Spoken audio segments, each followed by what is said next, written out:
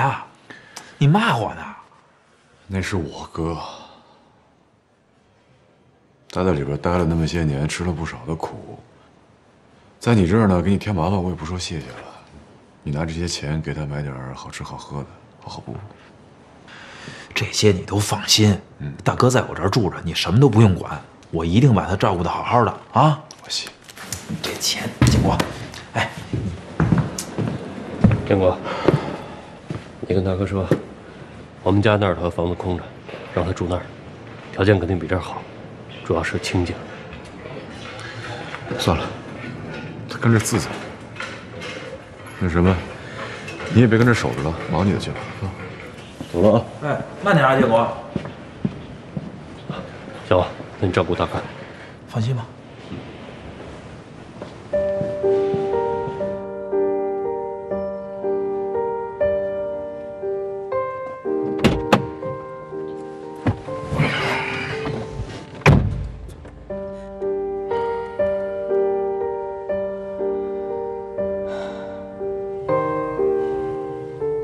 你哥不肯回去啊？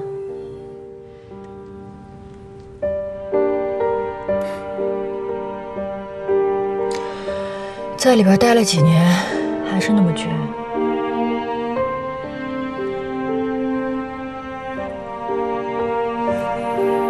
那你怎么办呀？你说你这谎都撒出去了，你等会儿怎么跟你爸妈交代啊？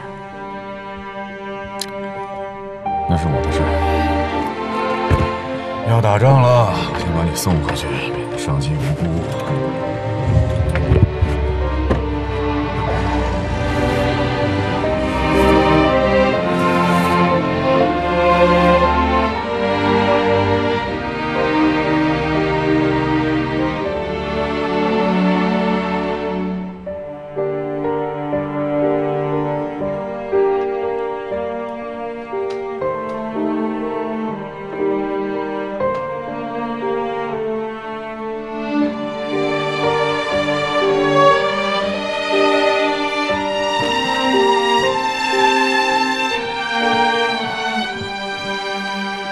哎，建国那个胡姬怎么叫他？哎呀，来，叫你多少回了，呼机都不会。别呼了，人都回来了。哎，回来了。长青呢？不是，建国，你哥怎么没一块儿回来呀？他不回来了。不回来了？不回来是什么意思啊？我刚才蒙你们呢，他压根儿就不想回来。不想回来，他能去哪儿啊？在小旺的包子铺猫着呢。哎呀，你说这孩子，好不容易盼了这么多年出来了，怎么就不回家呢？长得就……站住！你今天要出这个门，我就和你离婚。哎呦妈，说话怎么着？坐大牢做成功臣了，供着他呀？他这是冲着我来的，他眼里没有你我就没这个儿子。让他在外边待着，永远别回来。行了，行了，行了，爸，我在外边劝他，他不听我的，回来您又这样，咱有什么话不能好好说，是不是？要不说我哥随你呢，啊？一字倔，俩字死倔。那个，他不回来，咱得吃饭，是不是？啊，吃饭吃饭。坐下，坐下。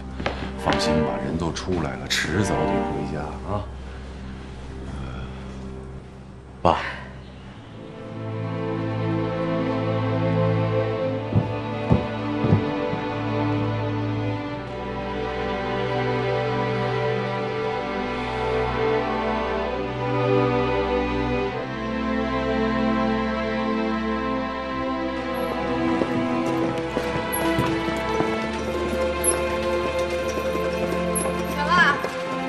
来了，童姐。啊。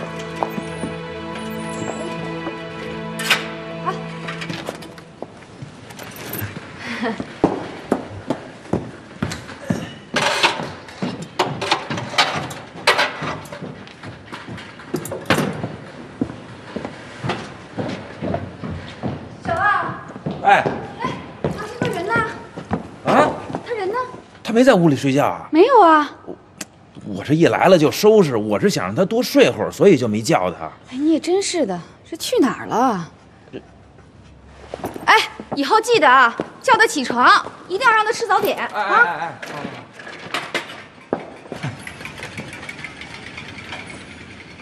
哎，那个你们中午一块儿回来吃饭啊！我今天多买菜了。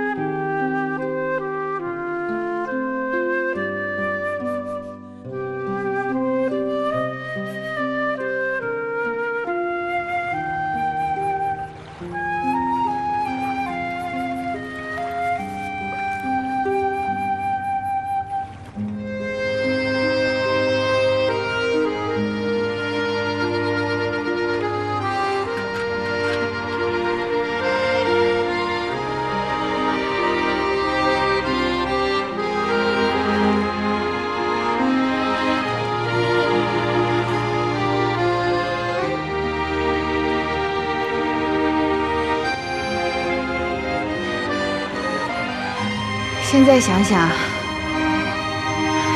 以前真是无忧无虑。春天的时候，你带着我们踏青，一路上唱着歌，每次小雨都会跳万泉河水，好像就在昨天。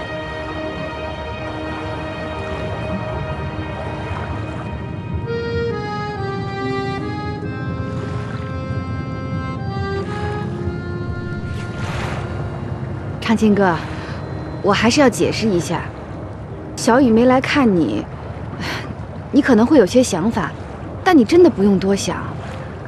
我看得最清楚了，这些年你在里边吃苦，小雨也在外面吃苦，她受的煎熬一点都不比你少。你们俩的感情真的不容易，一定要珍惜，要不然老天爷都不会答应的。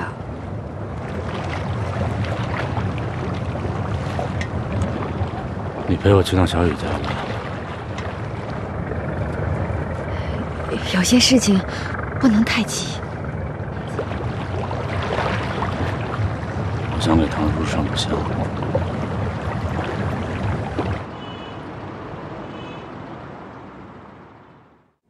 对，很不错，很好。对对对，好，新娘看镜头，来，1、2、3，笑。那个，哎，不好意思，我看看谁啊？不好意思啊。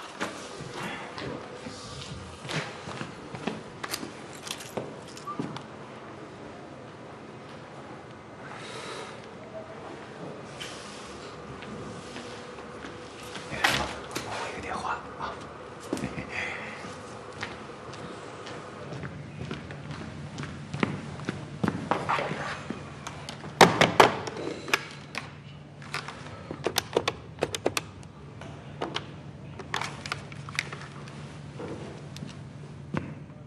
哎，我是宋建国，哪位找我？我，吴婷婷。哦，楼花啊。油腔滑调的。你看你找我找的真不是时候，哥们儿正拍婚纱照呢。怪不得这2天见不到你人影呢，忙着结婚呢。你的新娘子，不会就是你那位表妹吧？哎呀，吴总的眼睛真够毒的。行，那你先忙吧。别，我这一会儿就完事儿了。下午1点，蓝湾咖啡厅见。好，下午见。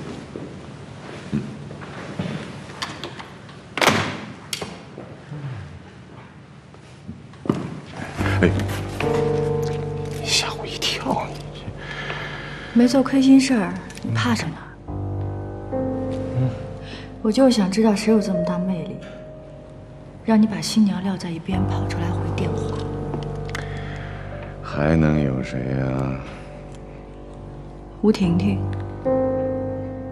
他约我下午喝咖啡。不管谁约你，咱也得把这照给拍完。那必须的。坐着。哎。啊。你真想上他的船呀？谁想上他的床？别臭不要脸了！我跟你说正经的呢。我可告诉你，他要干的事儿是会被别人戳着脊梁骨骂祖宗的。你可想好了，上船容易下船难。就算被人戳着脊梁骨骂祖宗的，这事儿总得有人干吧？再说了，人事先说得很清楚，这本来就是刨祖坟的事儿，你愿意干就干，不愿意干就拉倒。这骨头要真那么好啃，他会给你吗？你别忘了，当初你落难的时候，他在哪儿？我宋建国就喜欢硬骨头，把这骨头啃完，吃肉的就是咱了。别到时候肉没吃上，反而惹了一身骚。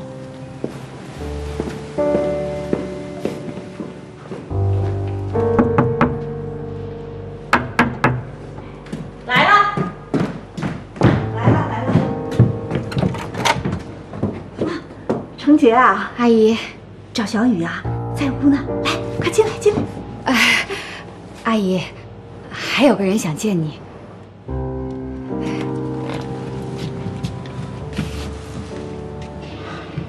阿姨，你好。出来了。啊，我想给唐叔叔上炷香。不必了。出来了就好好做人。请回吧。哎，阿姨。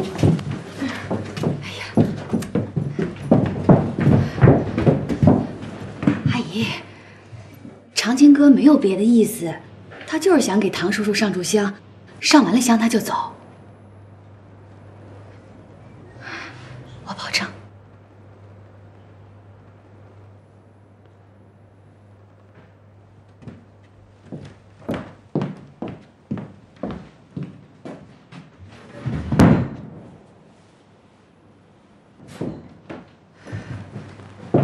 长青哥。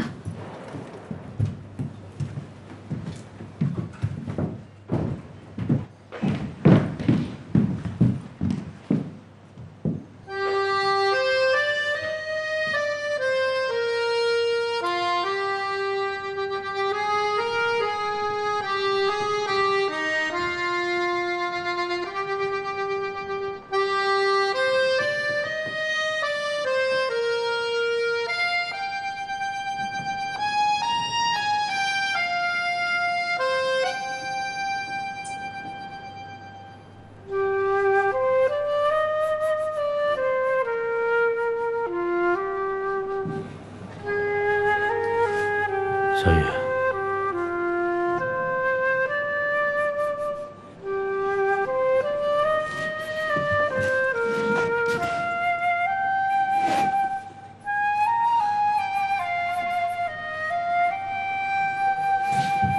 人在这儿呢。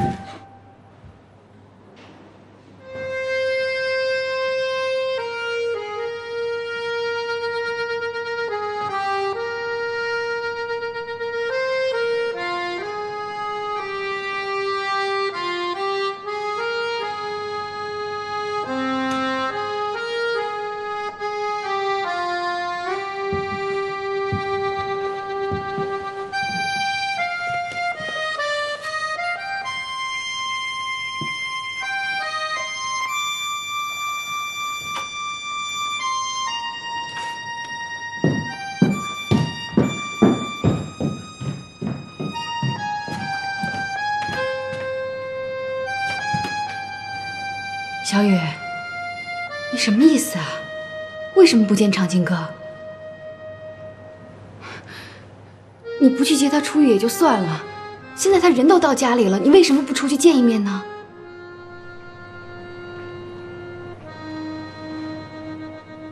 真是没想到你现在会变得这么冷漠，冷漠的像个陌生人一样，我都不认识你了。你能告诉我你怎么想的吗？尚万香，你马上带他走。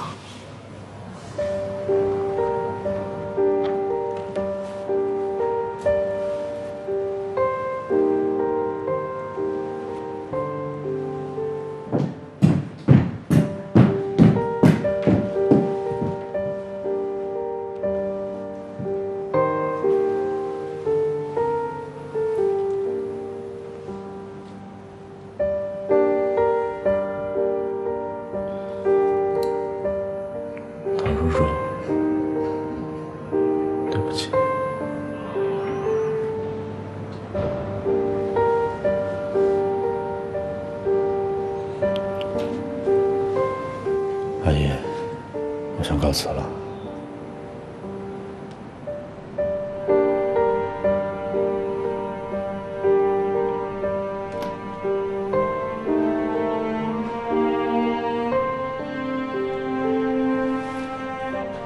宋长青，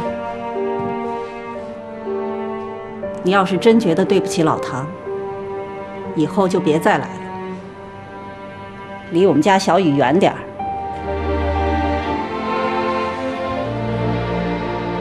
我实话告诉你，裘正宇一直在追求小雨，论条件，他样样比你强。我们小雨的名声被你搞得这么臭，难得人家不计较，家里人也不反对，这样一份打成灯笼都难找的好姻缘，要是被你搅黄了，我周丽萍绝不会放过你。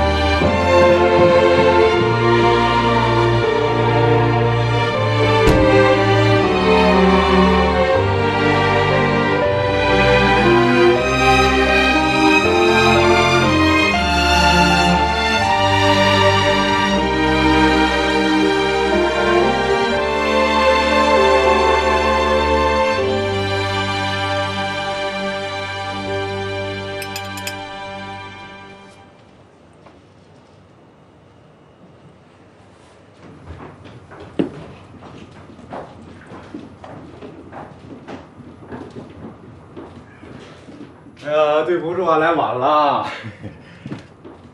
都怪那摄影师手脚太慢，测个光都得半天，一看就是一业务不详的新手。守时是一个人起码的美德。对，香港人很守时的。哦，这要是在香港，我肯定不等。有些人啊，还是值得等一等的。服务员，把你们这儿最好的茶给我来一杯。不用了，我是来谈事儿的，不是来品茶的。别呀，事儿得谈，这茶也得品啊，是不是？什么时候结婚？怎么，想给我当伴娘？我就是想替你评估一下，看你还有没有时间和精力来跟进我的项目。哎呀，吴总，你这事儿吧，我想来想去，还真不敢给你夸这海口。要不你找别人吧，我干不了。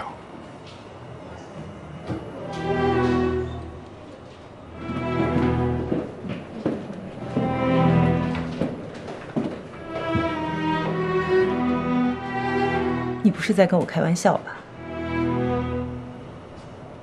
人非草木，孰能无情？说实话，我对东方厂呢也是有感情的，真下不去手。再有，我爸那是东方厂的厂长，我让人戳脊梁骨恐怕没关系，我不能把我爸拖下水，你说是吧？好像你爸现在已经不是厂长。可他以前是。宋建国，你可以给我10个不做的理由，可你偏偏给了我一个最烂的理由。当年那个拉着我从2楼跳下去的宋建国哪儿去了？那个天不怕地不怕跟我玩起地下招标的宋建国哪儿去了？你以为你现在拿出宁州市最好的菜、最好的茶来款待我，就可以赢得我的尊重？你错了，你这样只能让我看清楚你的格局。母鸡的最高理想不过就是为了一把糠。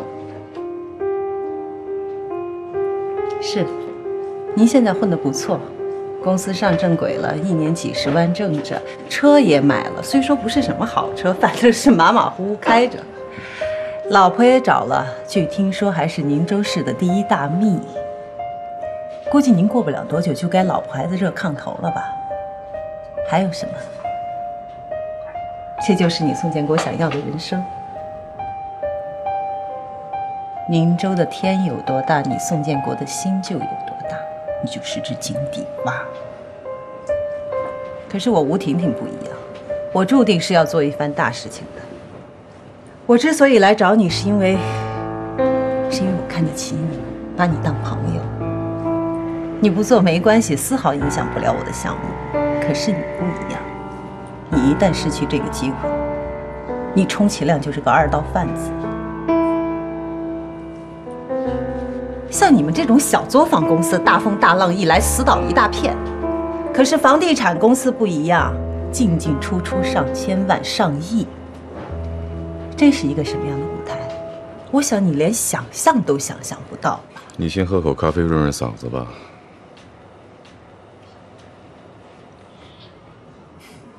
谢谢吴总给我上了这么深刻的一课，我受益匪浅。我上课是要收费的，你还没资格听。我再坐会儿吧。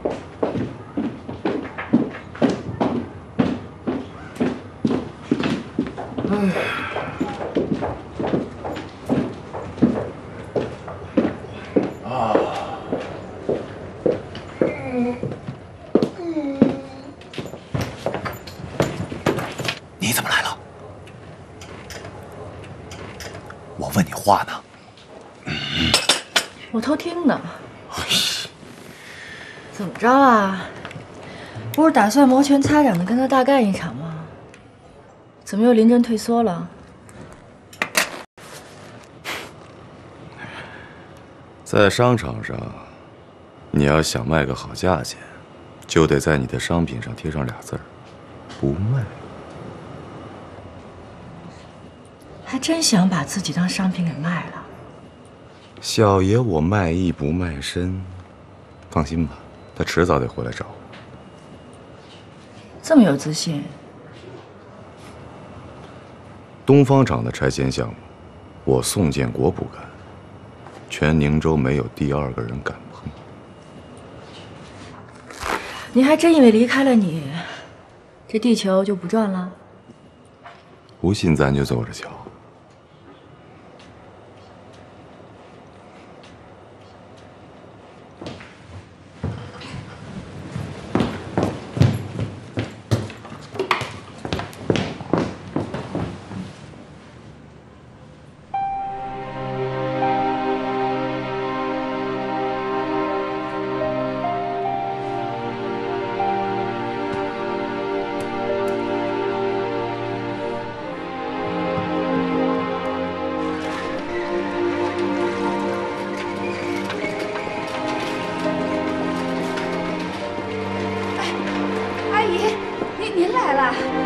是来看长青哥的吧？长青哥，长青哥，阿姨来了，阿姨来了。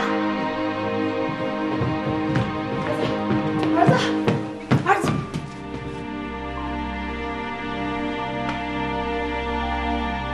妈，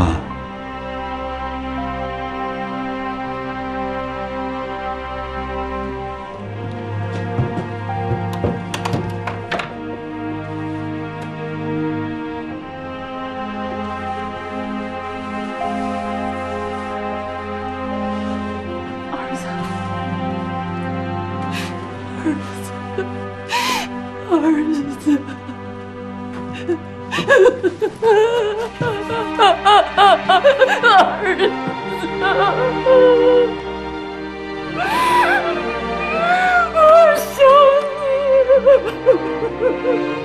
我是想你吗？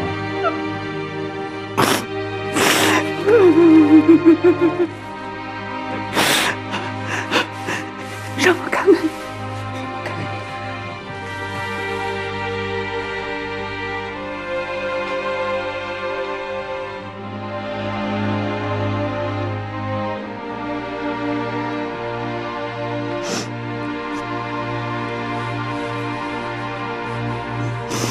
你说你这孩子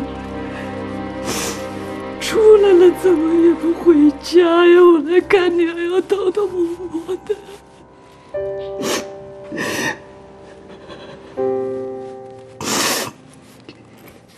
不知道，你爸这2天血压蹭蹭的往上冒啊，吃降压药都压不下去。我连说话都不敢跟他大声说，生怕他情绪一激动，那血压又往上冒。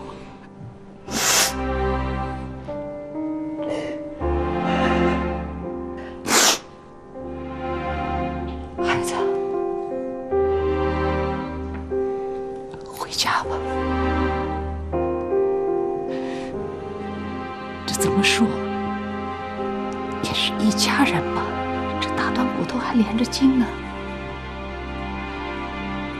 你是不知道啊，这些年，你爸天天捧着你的照片看，知道你要回来了，你的屋子全是他收拾的。孩子，你爸最心疼的就是你。最让他失望的也是我没脸见你们。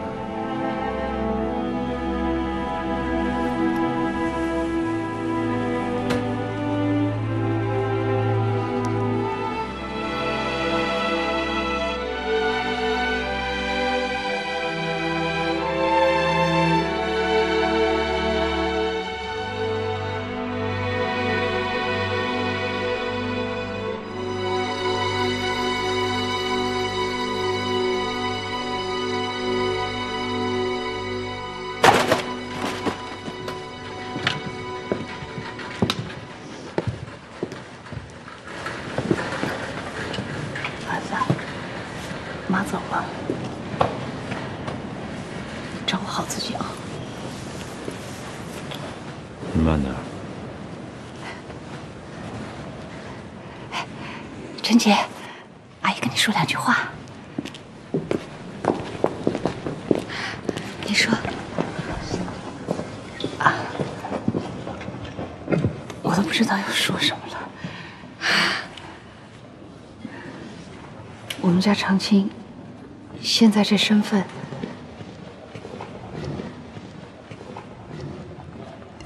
给你添麻烦了。阿姨，瞧您说的，小雨是我的好朋友，长青哥也是我的好朋友，我了解他，他是好人，照顾他是我应该做的。阿姨，谢谢你。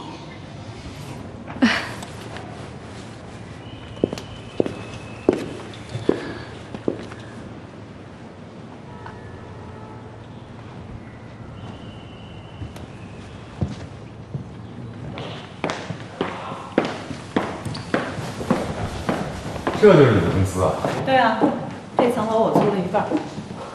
说实话，我上次对你印象很差，但我还是请你来了。为什么呀？你的灵魂需要拯救，有的人有天赋、有能力，可能自己不知道，需要启发。我今儿没带多少钱呢。什么意思？你上课不是要收费吗？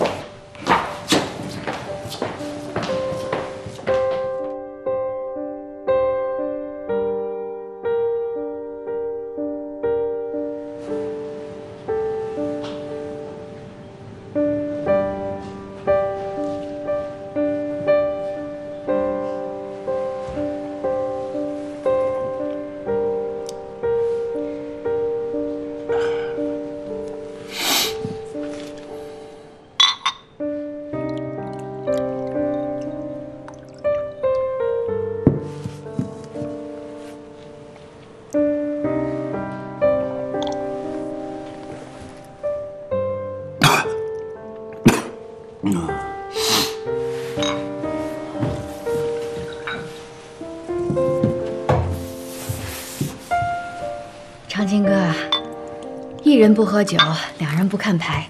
来，我陪你喝。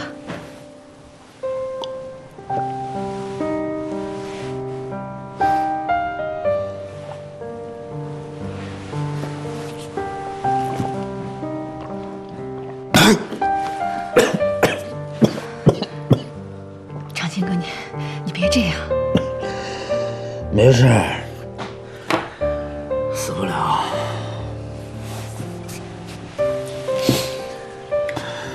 这么多年了，我在里面也是一个人过来的，就没有过不去的坎儿。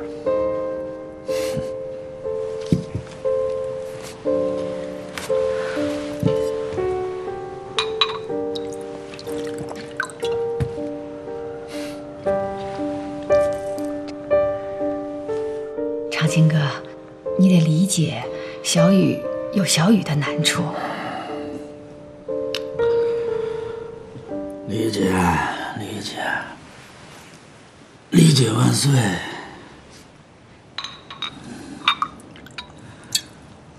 你说，如果小雨没遇到我，会怎么样？没有如果，不是说你想遇到谁就能遇到谁的，这都是命，都是缘分，逃不掉的。如果不是因为我，他现在应该还在跳舞，而且已经跳到北京，跳到人民大会堂了，就不会像现在这样，就窝在一个群艺馆里委曲求全。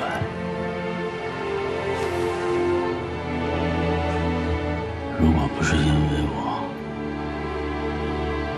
他肯定比现在过得幸福。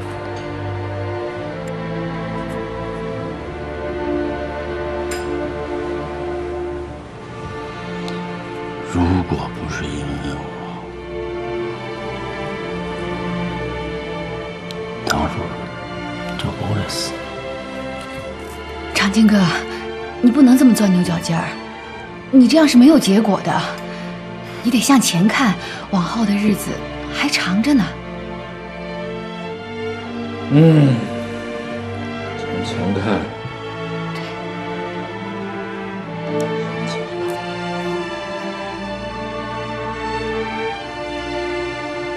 但前方在哪儿啊？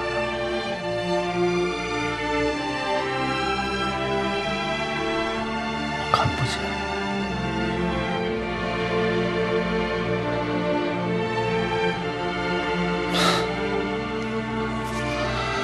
我这辈子可能就只剩下回忆了。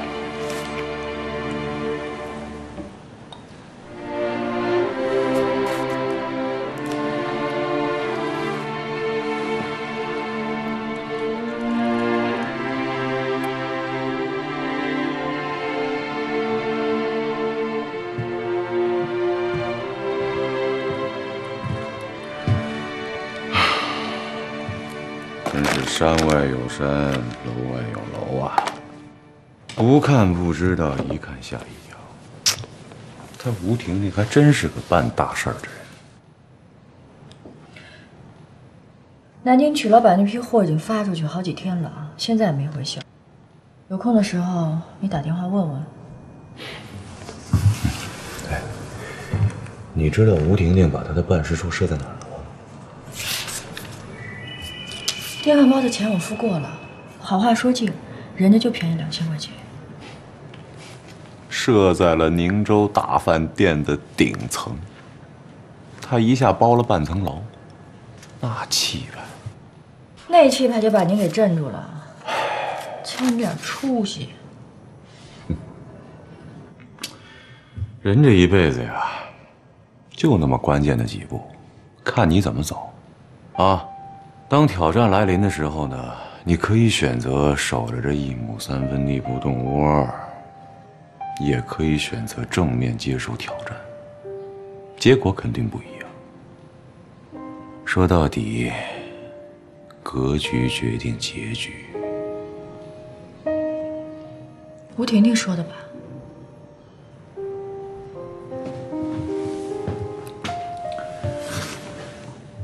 我人一过去，立马就是一副总，主要负责东方机械厂的拆迁项目。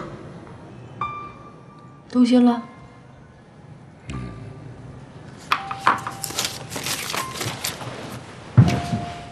等下，我还没吃晚饭呢，南门吃烤串去。等等我。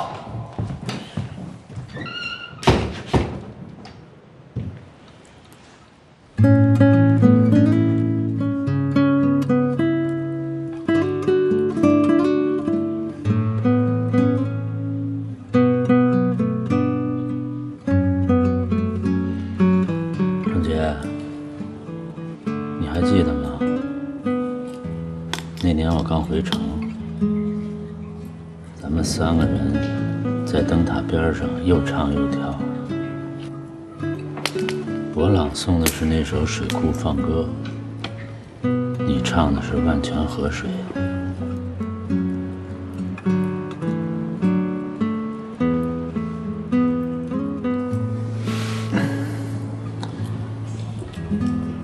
你能再唱一遍吗？